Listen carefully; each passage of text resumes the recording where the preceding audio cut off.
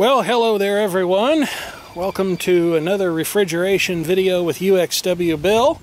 I'm making this video today because it just so happens that I bought a new refrigeration related tool. This is a Yellow Jacket piercing refrigerant recovery set of pliers. If you're interested in purchasing one of these, depending upon what happens in the video that you're about to watch, I'll post a link down in the video description where you can certainly get one of your own. Of course, you can also search the web and buy it from anywhere that you happen to find it for sale.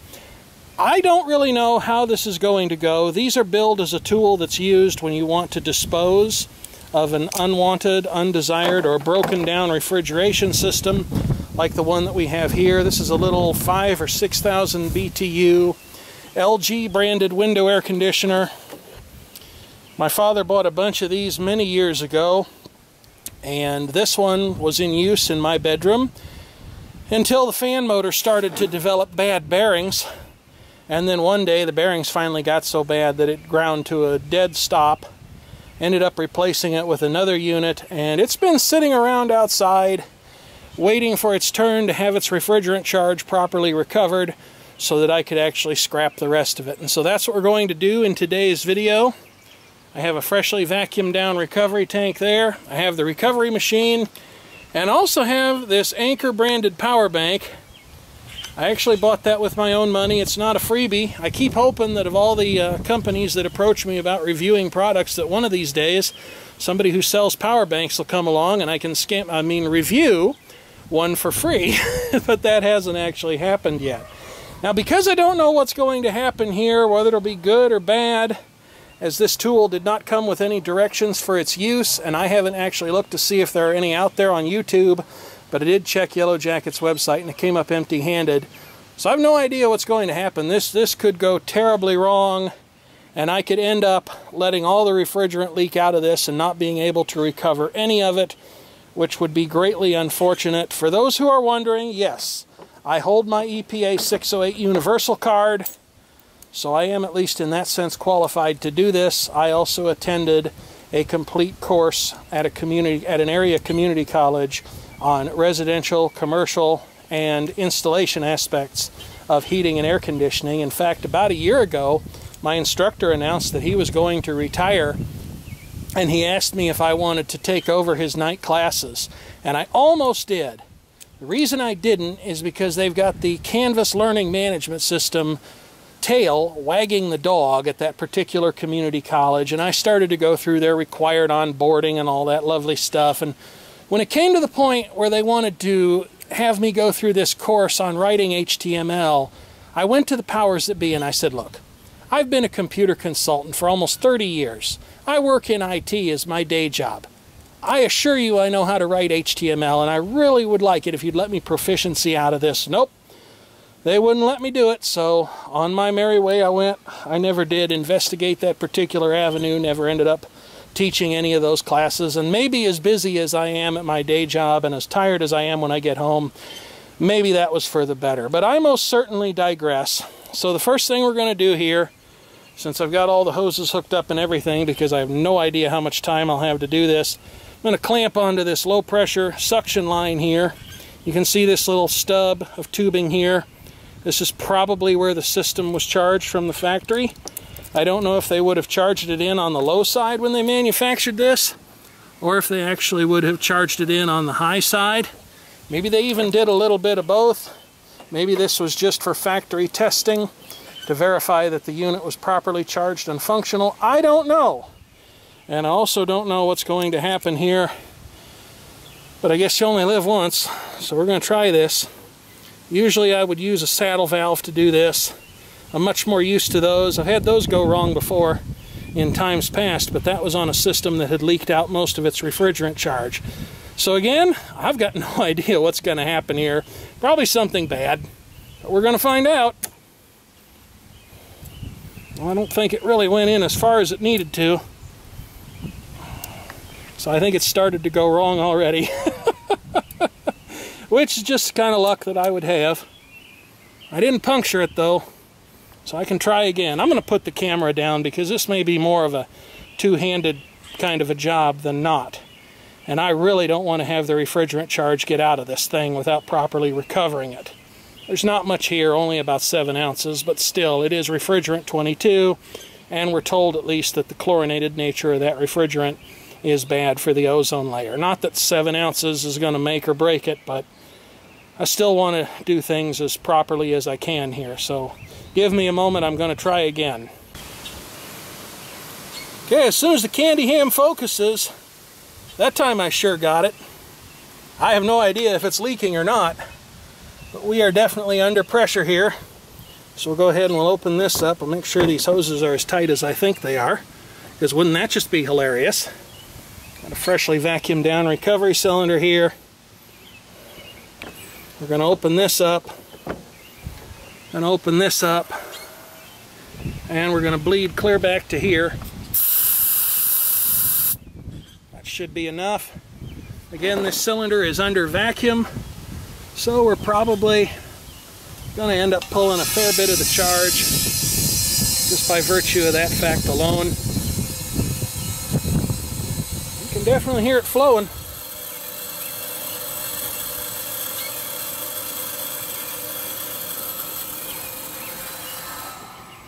Alright, well now I know our lines are truly bled, so we'll turn this on. Don't know if I mentioned it, but I meant to. The inverter in that thing would not start this machine.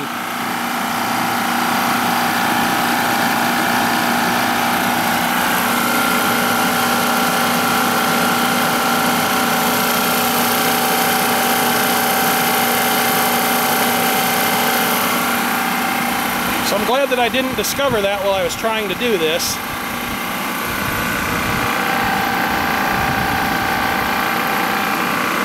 This will probably take a couple minutes. We might even see some frost start to build on the bottom of the compressor here. It's certainly cooler to the touch down there than it is up here, because so much of the refrigerant is going to be trapped in the oil. And if we look here, I think this is a blowout plug on the body of the compressor, in case the pressure gets too high and nothing else will stop it, and something else in the refrigeration circuit doesn't fail first. This will. I should have brought the IR camera out today. Looks like maybe it's leaking a little bit. There's some oil around there.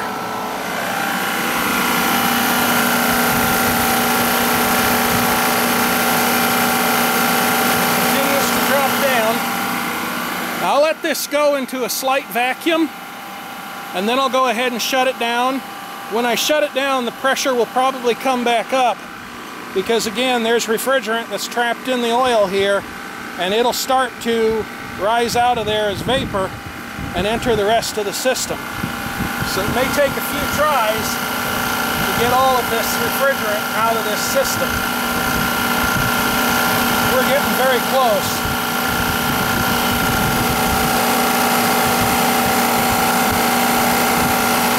We just hit 0 psi, so we'll close that valve, and yeah, you'll see it start to creep up gradually. So we'll turn that off, let it rest for a couple moments, and then we'll go again. We're not going to get everything, it won't be perfect, but we'll have certainly gotten the majority of it, and then this air conditioner can be safely scrapped without risking any damage to the environment or trouble for myself on the legal front. And you can see it's gradually creeping up again. Turn the machine back on. And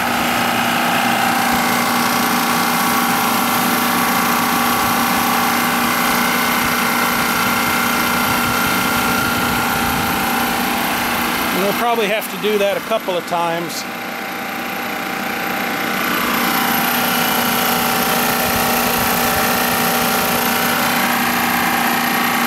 There you saw it pulling into a vacuum. I also want to make sure I'm not filling my tank with atmosphere, which is definitely a risk here. That may be somewhat unavoidable given the nature of the tool that I'm using to pierce the system here. Okay, here we are a couple minutes later.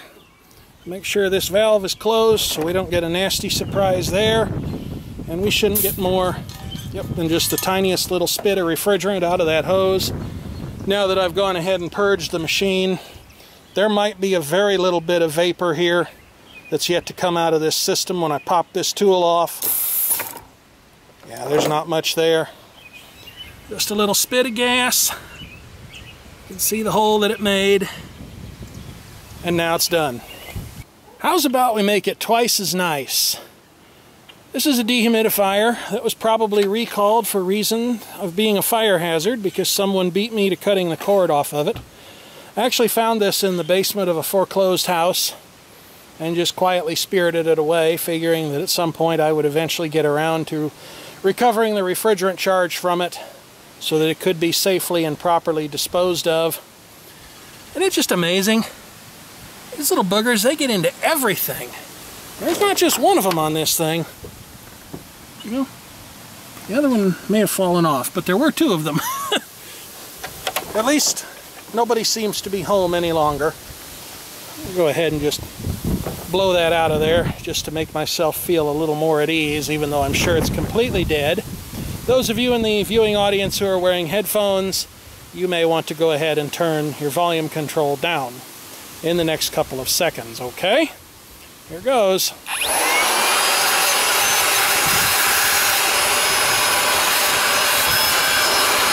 Come on, get out of there. Okay, maybe that's not the best tool for the job. There we go. Now it's gone. I don't know if this thing's still under positive pressure or not. If you ask me, and it doesn't really seem to show up that well on camera, I would say the tubing looks a little oily, and these are, of course, infamous for losing their charge. Oh yeah, look at how badly degraded that suction line is. I will be surprised if this thing is still under positive pressure, but we're about to find out in just a moment, thanks to the magic of video editing. Well, folks, color me seriously amazed.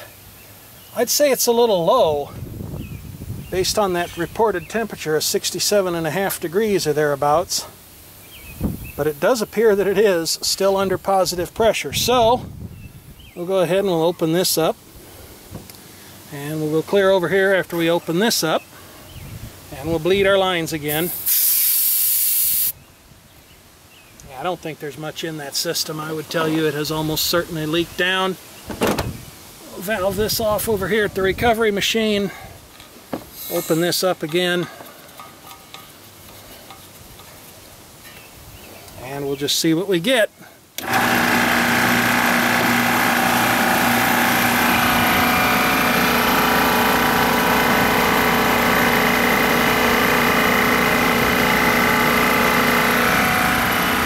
There must be more in there than I'm giving it credit for.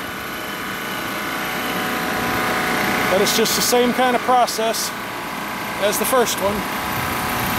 Just a waiting game. Also helps to do this on a relatively cool day. It's about 75 or 6 degrees Fahrenheit out. Those of you who measure with other units, I'm sure you can convert that yourselves instead of complaining about it. Gee, does it sound like I have an opinion about that?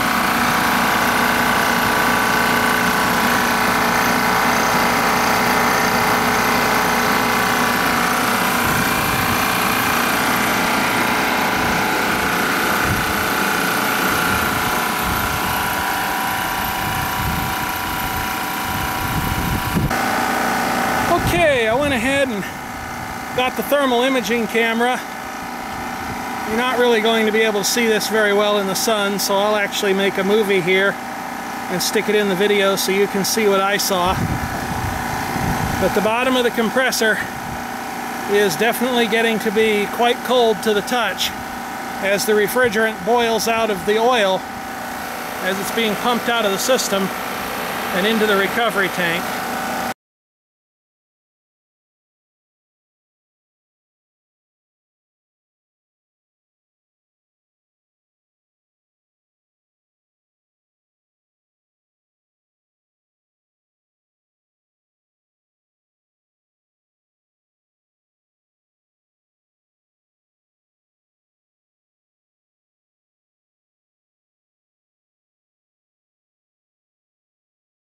And here again, much the same kind of thing.